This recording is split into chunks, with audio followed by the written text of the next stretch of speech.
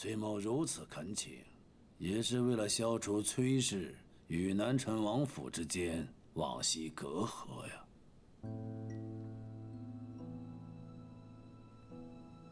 本王求之不得。谢殿下成全。恭喜殿下喜得一图，恭喜太傅。本王不日会带兵南征，这一去数载，王府上下皆是武将，没有人能够照顾年幼闺女。待江水一战告捷，再送她来西州吧。一言为定。一言为定。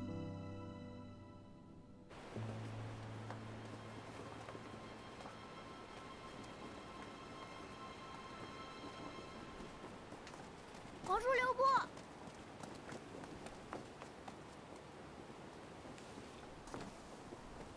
陛下，问臣何事？皇叔为父皇守疆土多年，受累了。这一拜，臣替将士们受了。快回去吧，臣要出宫了。皇叔不在这里过夜吗？这个地方，不是我该住的地方。何时还能见你？出灵日，我会去的。嗯。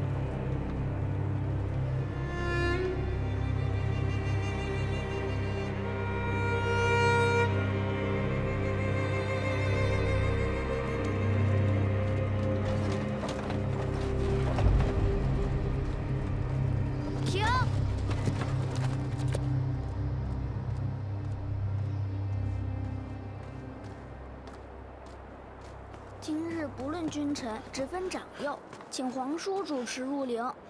臣是外姓王，不得入皇陵。皇叔，赵腾，臣在。朕赐皇叔颁剑黄钺，日后你纵使不必通明，入朝不必屈行，可佩剑上殿。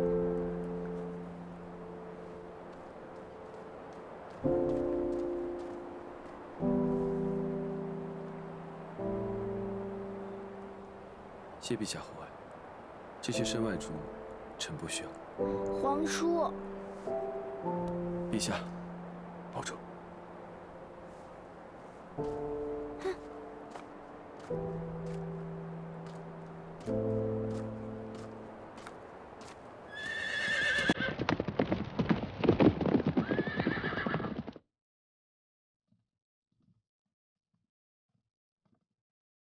顺昌4年，帝崩，年仅6岁的太子即位。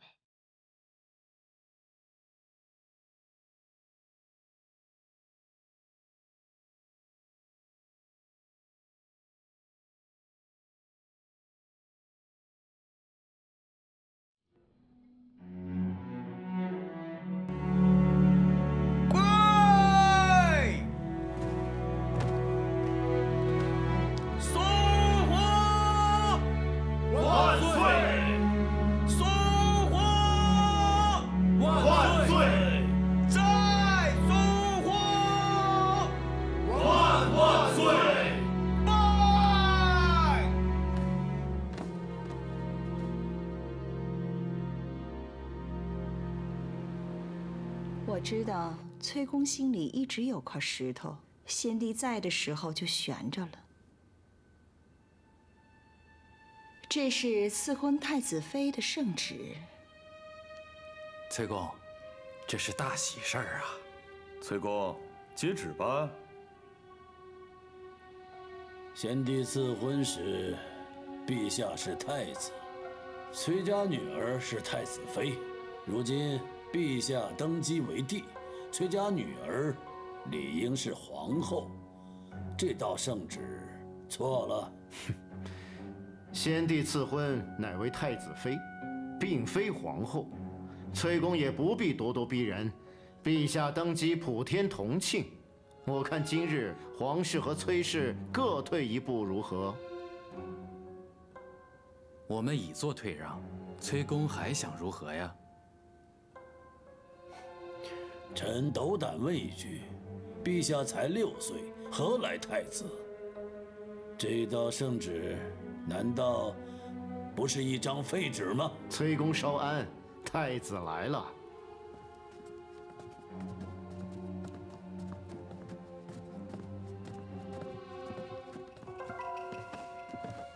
子行叩见陛下，叩见皇太妃。快起来！谢陛下。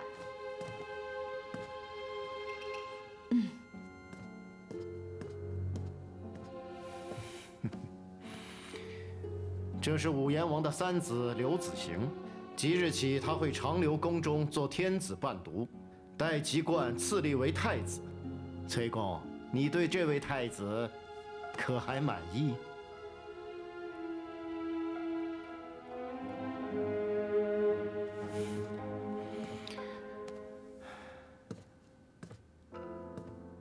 太傅，这圣旨有，总比没有好啊。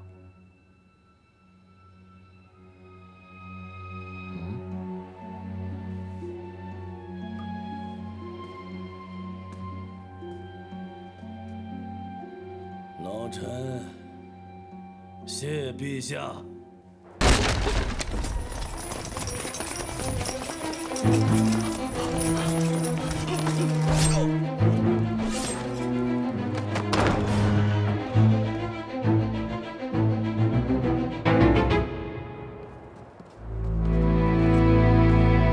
全部带走。是。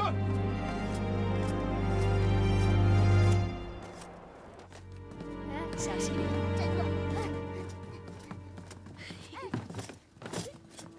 启禀太后，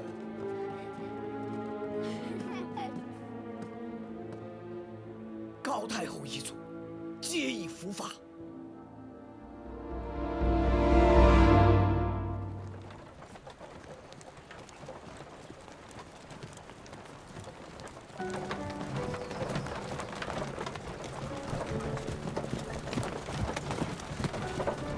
这可真是大奖券啊！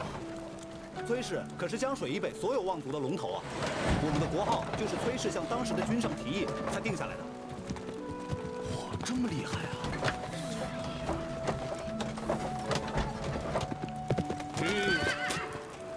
停车！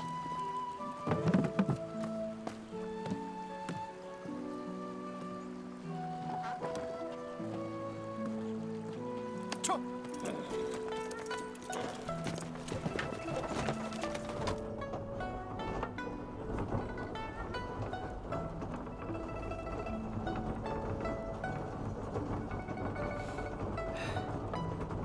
没用武善，他可是为了领兵护国，放弃皇姓的人。凭这一点，你就不想见他吗？你说过，他少年征战四方，从未有过败绩。这样的人，你不觉得好奇吗？你也说过，他还有过许多著名的战事，水淹绛州、朔州鏖战、六出代州，这些都是能写进兵书、流芳后世的大战。好，我全说过。你舍不得家里人，哥哥都明白，所以我留下来参军，陪你。阿爹已经答应了，反正不用我继承家业，能留在小南陈王麾下历练，想必阿爹没道理不答应。开心啦？傻子。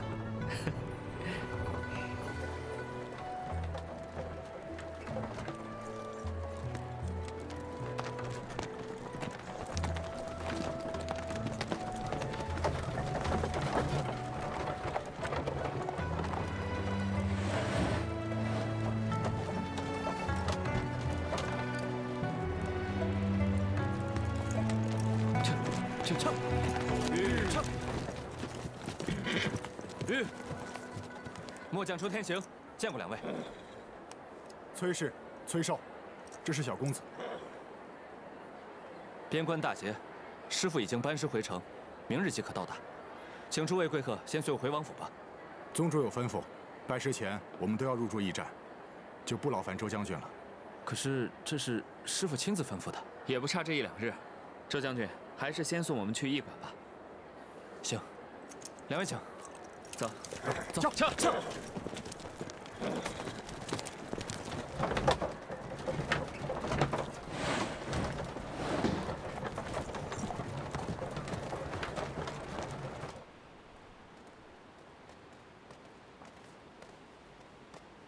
周将军，殿下何时会回来？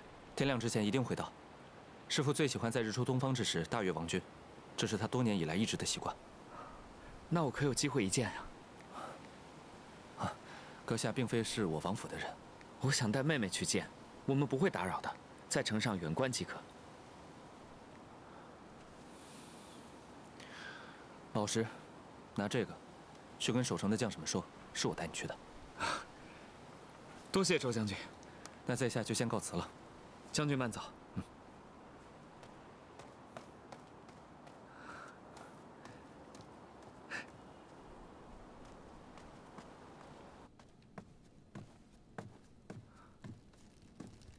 姑母，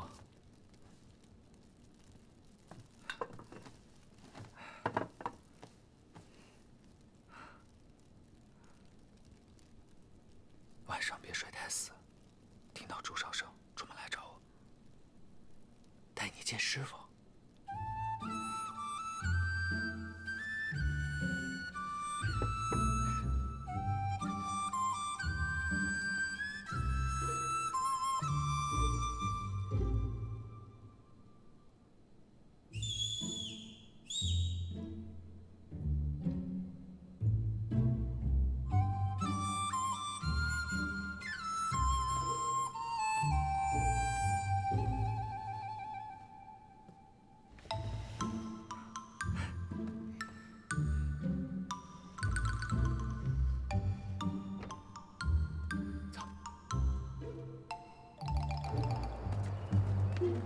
怎么样，困不困？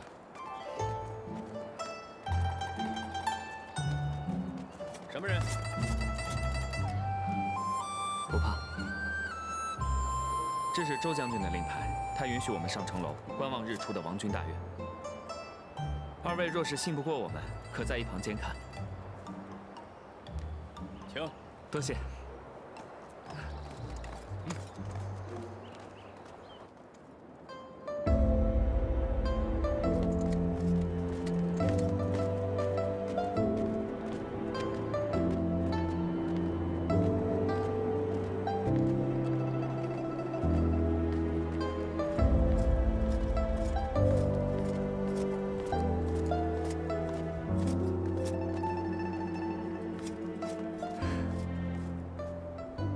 一会儿登上那高台的，便是你未来的师傅。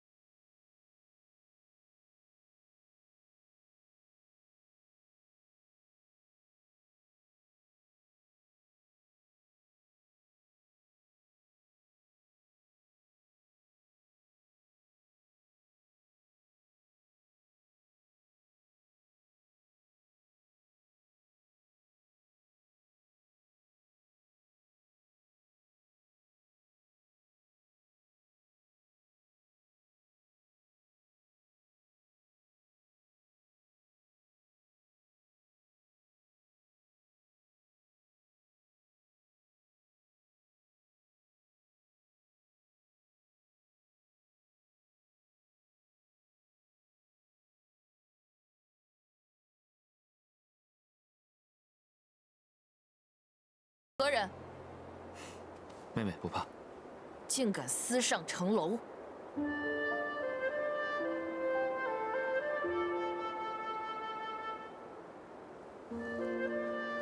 说话！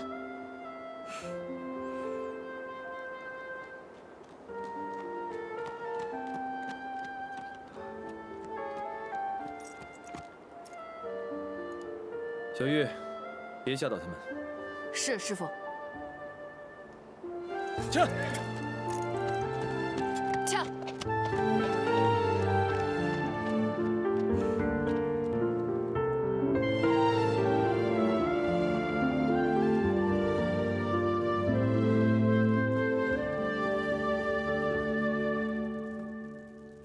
今早在城门下见到的是崔家人。2个？一男一女，男的年长一些。那应该是了。弟子将令牌给了崔家三郎，他说仰慕师傅，想看师傅官兵。我还以为是细作，差点给抓回来。多亏师傅眼毒，要不然你可闯祸了这次。师傅，是弟子擅作主张。无妨。拜师宴在什么时候？后日。后日。准备的简单些。是。慢点。我这个小师妹是出身世家、讲究礼节的人，你们干活都别毛手毛脚的。你东西轻拿轻放，脚步声都不能有。我还听说世家人笑都不露齿的。哎，下一个。将军，小的笑得不好，我躲着点儿，我去后面干活。走吧，走吧。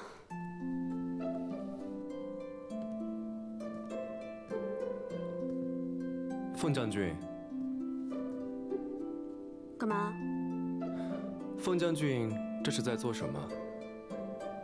为王府颜面，我正训兵呢。凤将军可知己所不欲，勿施于人。不是西将军，你说慢点，什么鸡什么鱼？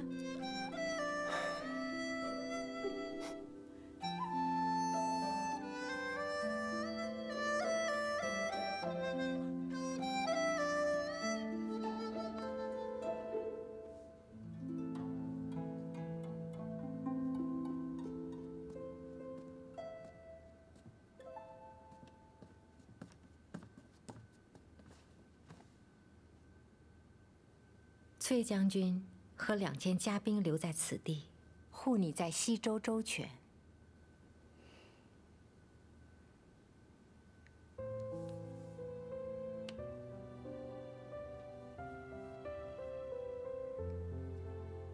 入了王府，要谨言慎行，不得辱没咱崔家的名声。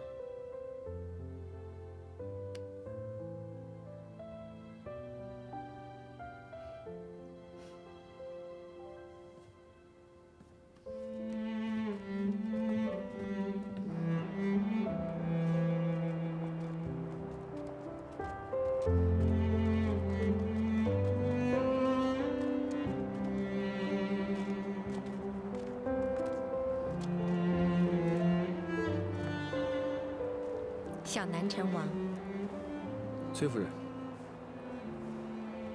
这位是？这是崔峰。三郎，快拜见殿下。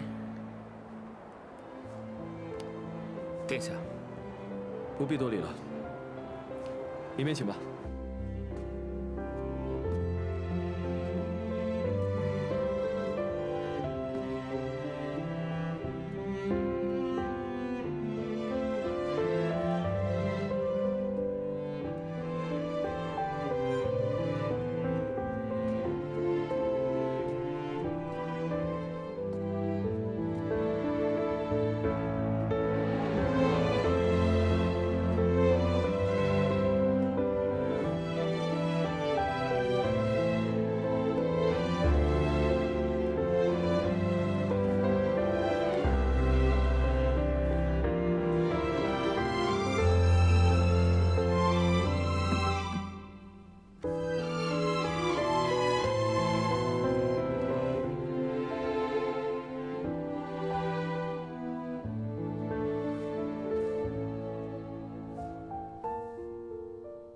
十一，在家中被唤作十一是吗？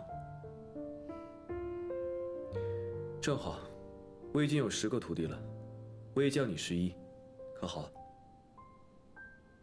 他竟没有自称本王，而是我，好奇怪的人。接下来要干什么？还要叩头吗？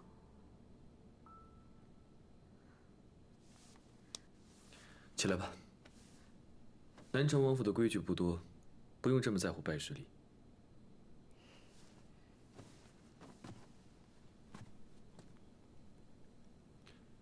这位是你的大师姐，以后有任何事情都可以找她。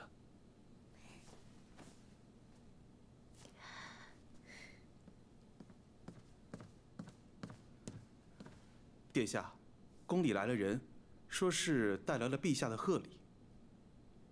让他们进来吧。是。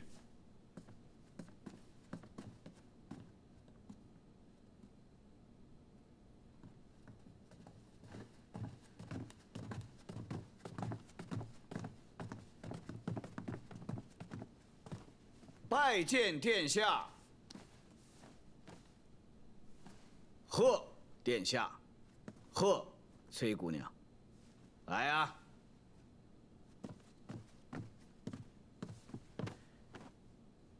这2件便是陛下的御赐之物。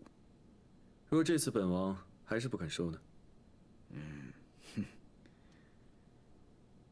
陛下说，朕是天子，御赐之物应该收下的。啊，陛下还说，这2物是赐予你们师徒2人的，你们挑各自喜欢的收下便是。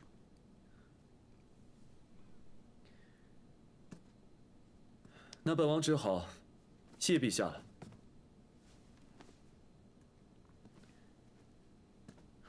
天行，在，把这些送到十一的院子里。是。请。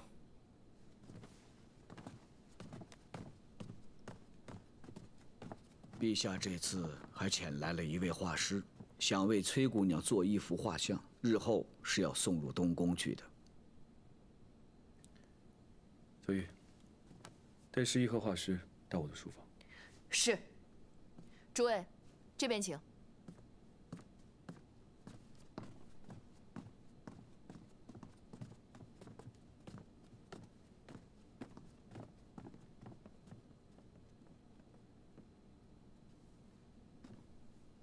我还有几句话想跟殿下说。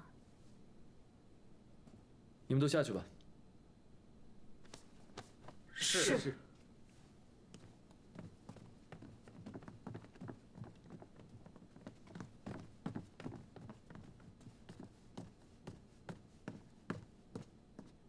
崔夫人，请。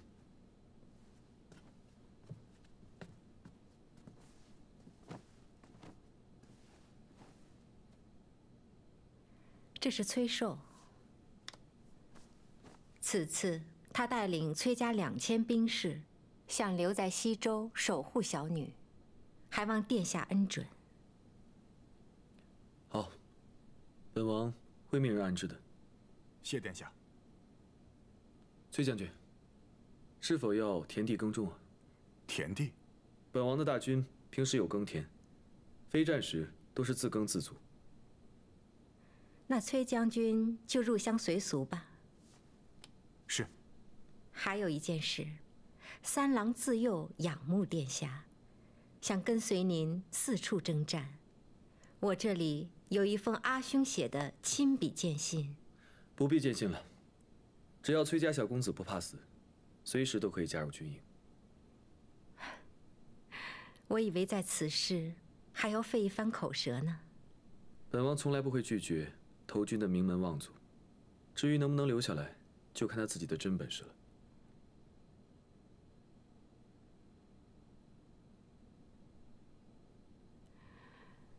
最后一事是关于十一的。殿下您见了，十一他自幼如此，无法开口说话。是染病还是？自从他阿爹离家，他就害了一场病，也许是真病，也许是心病。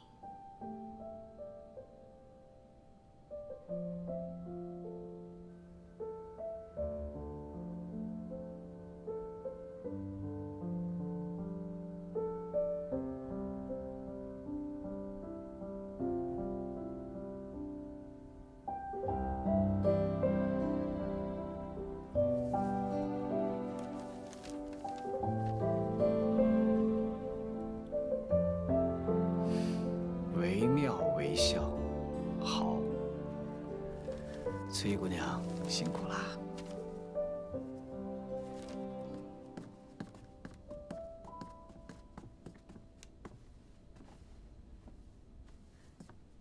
小师妹，跟阿娘道别吧。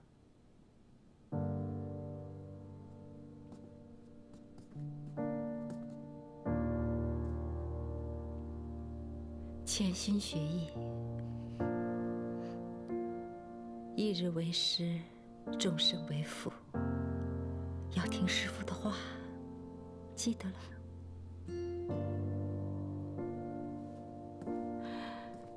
殿下，告辞了。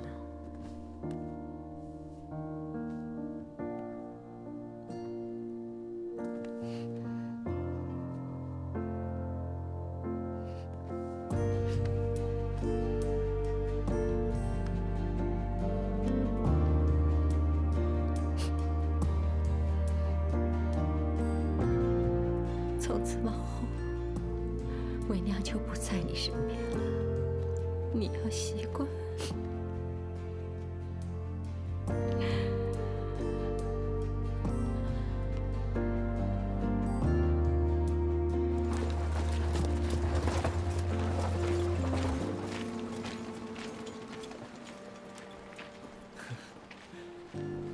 在小师妹的年纪，师傅都已经当大将军了，她还在舍不得娘亲。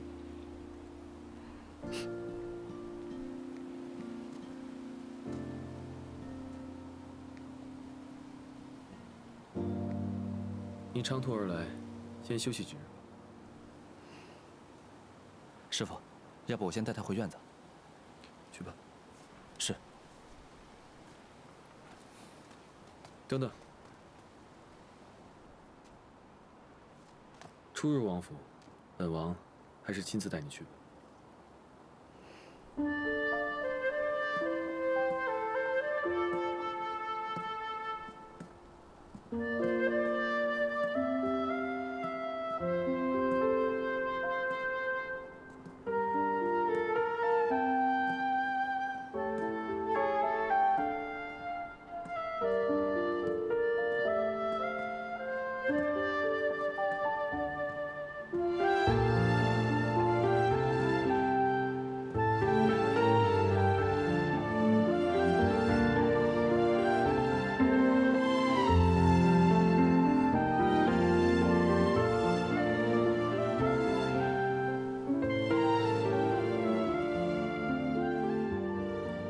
看谁再欺负我妹妹，我就把她吃了。2个消息，殿下已经答应我入王军，我可以随军出征了。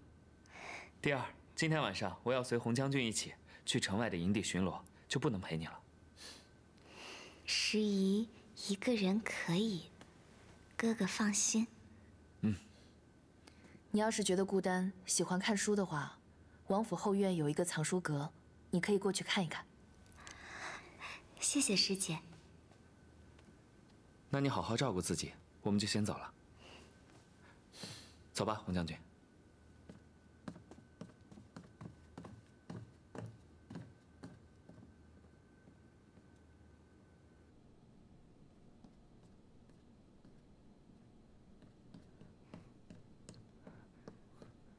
殿下的书房不得擅闯。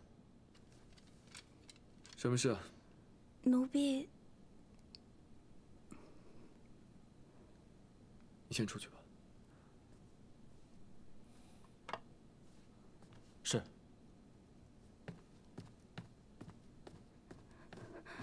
殿下，姑娘不见了。望族之女深夜不见踪迹，若是传出去有损声誉，奴婢不敢声张，只能来寻殿下。你不用慌，在王府是不会有事的。本王现在就去找找看。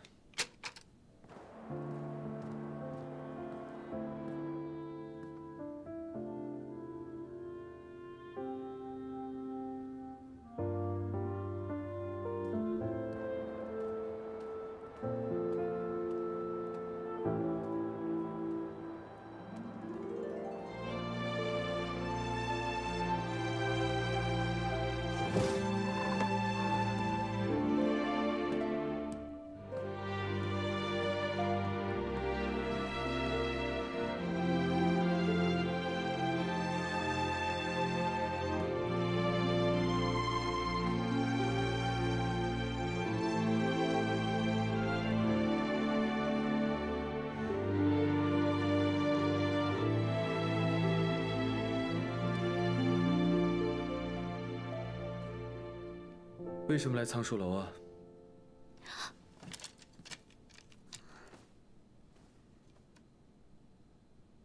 想家了。你的师兄和师姐们一直把王府当成自己的家，虽然他们嘴上叫我师父，但都是以家人相处。你不用这么拘谨。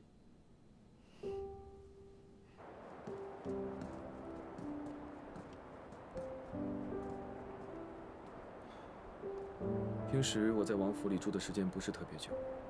过去我不在王府的时候，藏书楼的门都是锁上的。既然你喜欢，以后这把钥匙就留给你了，就当做今日的拜师礼了。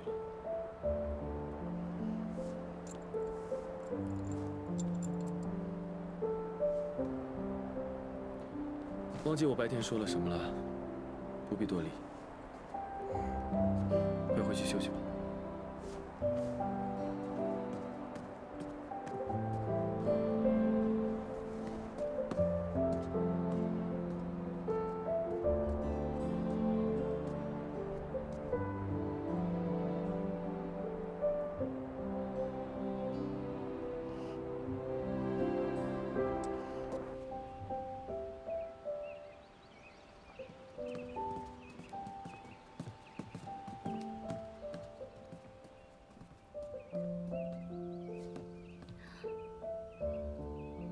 在书房。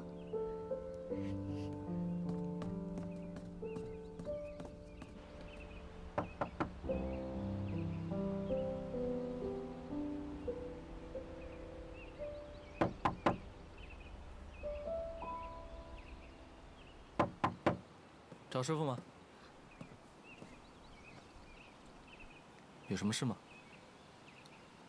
邢弟子陈礼。啊？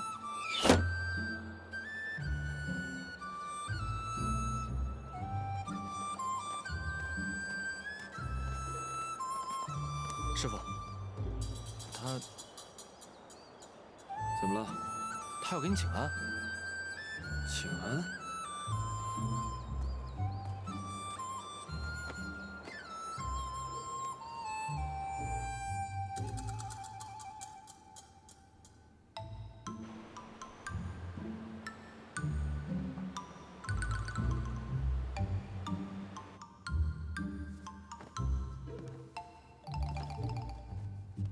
你每天都要拜啊？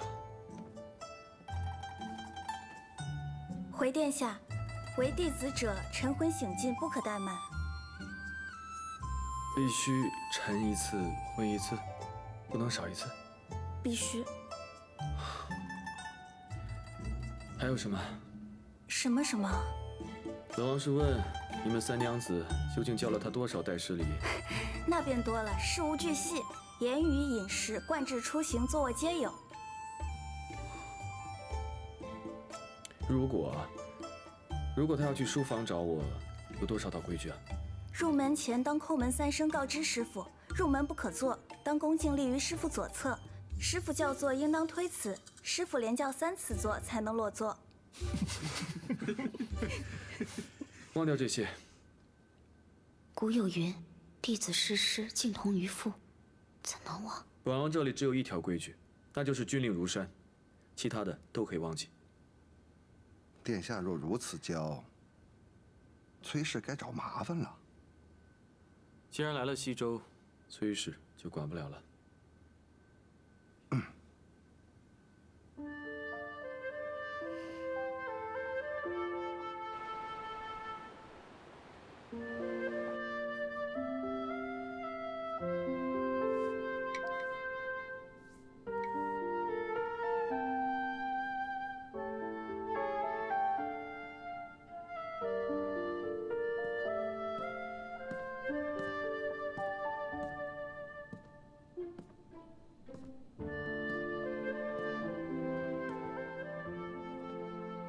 十一啊，在做什么？整理古籍。谁让你整理的？不是你吗？师傅让我管理藏书楼，自然要理好书。我给你钥匙，是为了让你可以随时来到藏书楼。王府没有其他好的去处，只有舅母留的藏书楼有趣一些。我来拜师是为有所学，而非玩乐。我知道。那师傅为何不教我？我还没有想好如何教你，因为你是我正经收的第一个徒弟。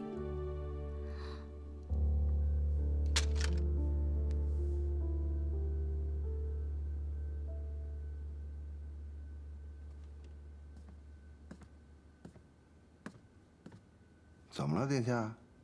心不静啊？我从未有过徒弟。小玉他们不都是殿下的徒弟吗？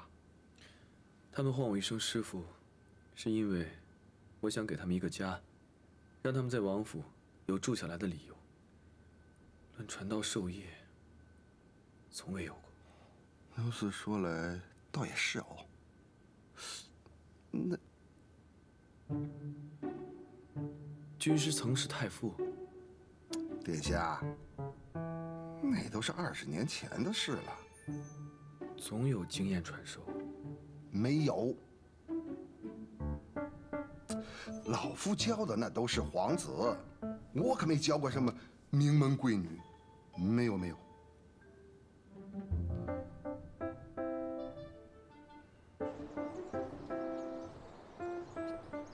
在崔府，他已经学过的都有什么？回殿下，平日除了礼法，没有学过其他。不过姑娘喜欢读书，自幼就常在书院。崔公有说过想让他学什么吗？武功不可，余下皆可。这来王府却不学武功，难道只是讨一个弟子的名头吗？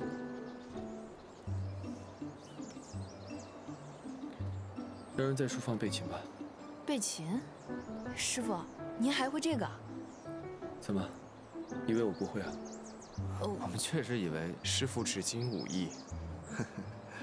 昔日与中州论礼法，殿下常遭世家非；可是论才学，无人能及殿下。你们呐，都学着点吧。